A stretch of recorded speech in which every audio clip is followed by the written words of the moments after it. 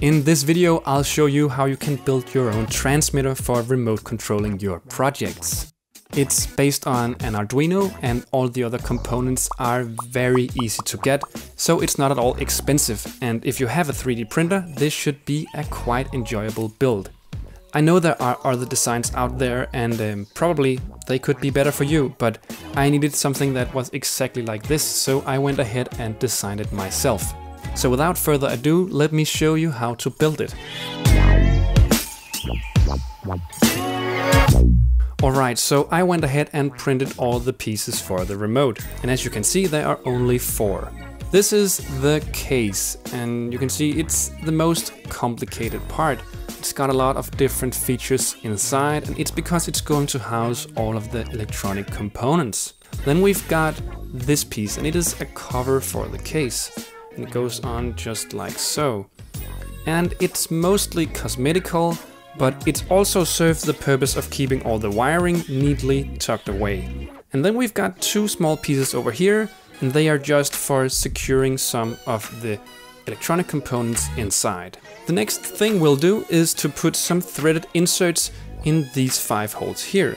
And we're using these threaded inserts for M3 bolts. Can't stop, won't stop. I can't stop, won't stop. I can't stop, won't stop. Can't stop. Can't stop, won't stop. Can't stop, won't stop. Can't stop, won't stop. Can't stop. So now it's time for the electronics. And what you see here is all the components you are going to need. Let's start over here. This is a regular 9-volt battery, and we've also got a connector for the 9-volt battery, and then we've got this on-off switch, which can be inserted directly into the case of the remote. And then we've got this one. It's an Arduino Nano, it's what we're going to connect everything to, and it's also what we're going to program to make it all work. And then we've got an LCD screen. It's a display with 2 lines with 16 characters in each. And if we look on the back side, you can see there is this little extra module. And it's a module that let us connect via I2C instead of all the pins here. And it makes it possible to use a lot less wires. The next piece is this one. And it's a radio transceiver, which means it can both send and receive radio signals. And it's of course this piece we're going to do all the radio communication with. And to accompany this one, we've got a dedicated power unit for the transceiver. And it's because the transceiver is a very sensitive device. So by adding this little extra piece, it gets its own 3.3 volt regulator and therefore a more stable operation. Next up, we got these joysticks. And it's of course these ones we're going to use for all the user input. And they've also got a clicking function. So all in all 3 different inputs in each of those. And we got of course 2 of them, 1 for each side. And then we've also got this piece. It's a rotary encoder. And we're going to use that with the LCD display to navigate all the menus and settings and so forth. And the last piece here is, I will say, an optional piece. It's an MPU 6050, which basically is a gyroscope and an accelerometer combined.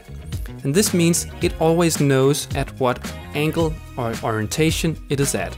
And by implementing this in the remote, we can basically use the movement of the remote to control something with.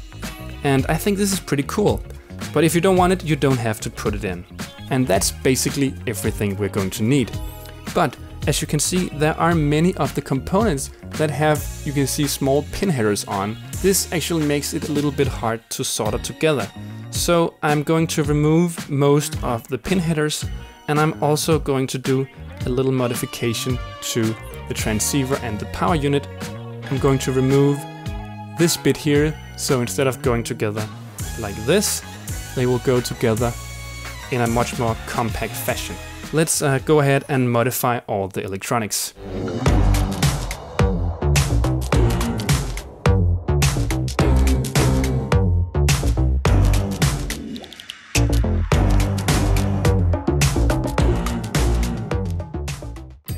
it's not necessarily easy to do, so if you don't want to do it with the joysticks and the rotary encoder, you definitely don't have to. But the transceiver and the power unit has to be modified, so you get this very slim profile. But now we are actually ready to move on to the wiring. So this is a diagram of how everything should be wired up. It's basically like this. We are taking the power from the 9-volt battery and running it through the switch directly to the Arduino. Then we are taking the 5-volt ground from the Arduino and distributing it directly to all the components. Other than that, we are taking all the logic pins from the components and wiring them to the analog and digital inputs of the Arduino. And that's pretty much it. I know it may seem a little bit complicated at first, but it's actually not so bad. It's just a lot of connections. Alright, this is all the wiring done and all the components installed. I started with the power distribution. You can see the red and the black lines, and they are running at the lowest level. And afterwards I did all the logic with these thin wires here. It has become somewhat of a bird's nest here, but I don't really think there's any better way to do it when you're using separate components. So now I think we are ready to pop in a battery. I have checked all the connections and they should be alright, but I can of course not be 100% sure, but let's give it a try. Yes, let's do it. It pops right in here.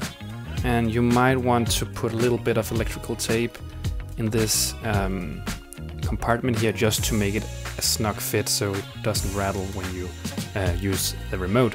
But we can do that afterwards. Now let's try and turn it on. That's a very good sign. We have power in the Arduino and in the transceiver and also in the inertial measurement unit and also in the LCD screen.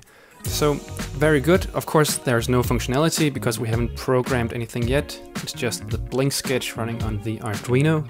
But I think we can close this up now. Oh, and before you close it up, remember to set the contrast on the display here. I was just about to forget that.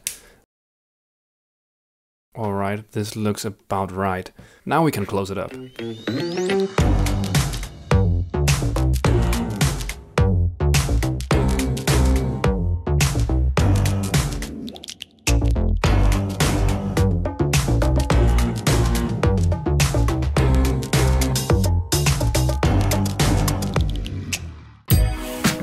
And now we've got a remote.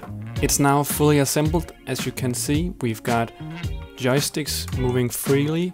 We've got the rotary encoder moving very nice also.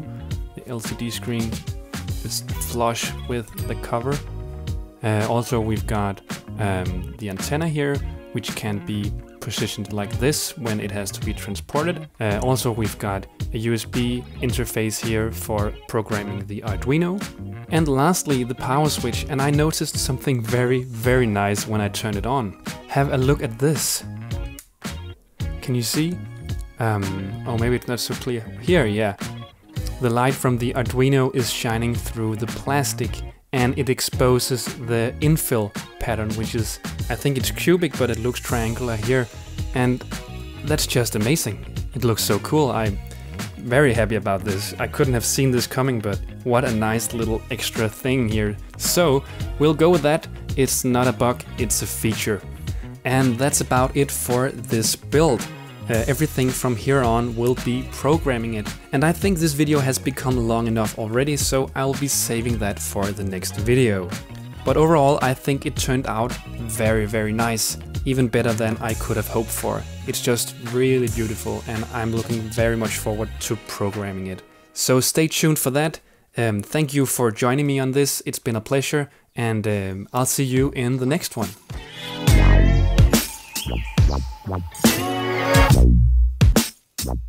Wow.